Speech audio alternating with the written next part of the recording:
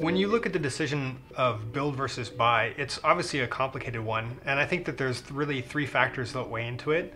One would be, the team that you've got on staff to do the job. Another is how long you have to finish the title, and the third one is how much money you have.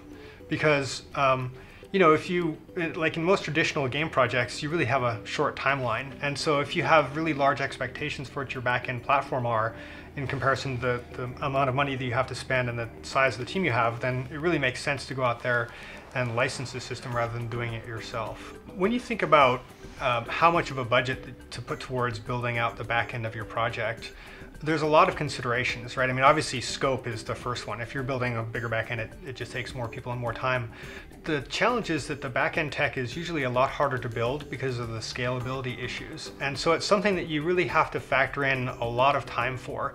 It deserves the full length of the production cycle to build the backend tech, and engineers on staff that whole time. And so just saying, well, we'll have 2 programmers work on this and hope that they can get the whole thing done is kind of underspeccing it. What happens is the engineers are just as busy the day after launch as they were the day before launch.